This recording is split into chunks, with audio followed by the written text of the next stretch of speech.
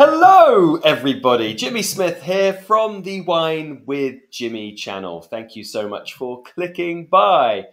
This Vinius channel is all things dedicated to the wonderful world of wine, following key text and key syllabus of major wine qualifications. So if you are an avid bookworm studying the world of wine, you will find these videos very useful, as you would also if you are an enthusiastic amateur in the world of wine.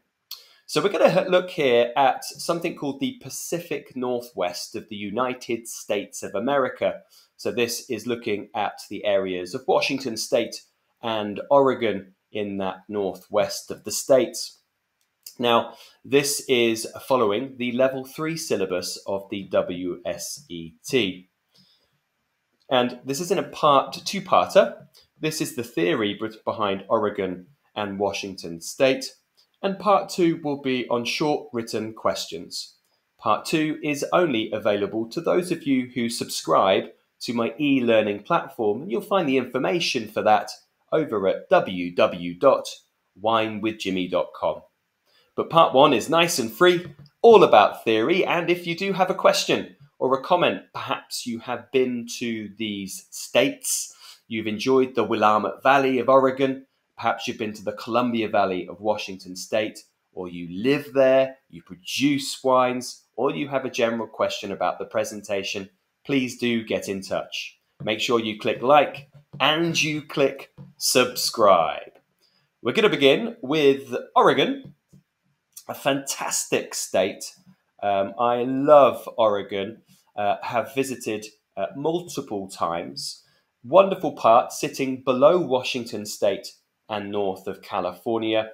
And you'll see there on my latitude map, sitting between 42 and 46 degree north, putting it really on par with places like France, central France, South France, and even going a little bit towards the Spanish border. So that's the similar sort of latitude, but of course, this is very different due to its location and impacts climatically and weather-based in the area. So we only really need to know about a couple of parts of Oregon for the WSET Level 3. And the major one is the Willamette Valley that you see just here on your screen. The Willamette Valley AVA, American Viticultural Area, lies to the west of the Cascade Mountains. Now, on my first slide of this presentation, you saw the wonderful dominating topography of the Cascade Mountains, specifically Mount Jefferson. Now, the Cascades form a part of the big Pacific Ring, and you can follow these mountains all the way down to Central America through South America as well, where they're the Andes, and it's a big dominating mountain range. Now, the Willamette Valley sits on the west side, so therefore on the Pacific side of the Cascade Mountains, and it stretches south from the city of Portland. That's what you'll see on your map just to the right-hand side there. It has the largest concentration of wineries and vineyards in the whole state of Oregon. It's a moderate climate and experiences cooling breezes from the Pacific, which come through gaps in the Coast Range. Now, the Pacific has some lovely cold air, which is the Alaskan current, and that's what brings these cooling effects to this location. But it is quite wet annually, about 1,000 millimeters of rain, but most of it is winter rain. So this actually has a fairly dry growing season with long sunny days and cold nights due to its latitude. Pinot Noir is the most importantly planted grape variety, producing red wines with red fruit characters which are quite ripe, a hint of cinnamon spice, and lovely acidities. They can be found in a lot of the sub-nestled AVAs, but you are just required to know about the overarching Willamette Valley. You'll see Adelsheim Pinot Noir on the left-hand side. The Adelsheim winery crafts wonderful wines, both Chardonnay and Pinot Noir are delicious from this winery. Pinot Gris is also widely grown. It's the most important white grape and tends to be made in kind of a bridging ground between sort of a Pinot Grigio from Veneto and a Pinot Gris from Alsace. Then there is the Southern Oregon AVA. This lies directly to the south of the Willamette Valley, and it has AVAs within it, such as Rogue Valley AVA to the southern section, the Umpqua Valley, which you see towards the more northern area, and other AVAs. This region is the warmest growing conditions in Oregon, but there are cooler sites on hillsides here too, and valleys. So you have cool and warm climate varieties. So Syrah, Cabernet Sauvignon for the warmer ones, and Pinot Noir and Pinot Gris for the cooler sites. There's some real fun Mediterranean varieties down here as well. Sangiovese, Montepulciano, Nebbiolo. Next is the state that lies to the north. This is Washington State. And the majority of vineyards are planted in the extensive Columbia Valley AVA, which is highlighted on your map there in kind of the extensive light orangey yellow colour. This lies to the east of the Cascade Mountains, so this is really the reverse of the Oregon state, with the Willamette lying on the west. It lies on the Columbia River, one of the largest river thoroughways in the whole of the USA. And most are labelled as Columbia Valley, but there are some smaller AVAs, such as Yakima AVA and Walla Walla as well, which can produce some very interesting wines. Now, Columbia Valley AVA and Yakima. The Columbia Valley AVA lies in that rain shadow of the Cascade Mountains, so it's very dry. It makes irrigation and river water a necessity. Winemakers here will take really great opportunity of the long daylight hours and consistent summer temperatures.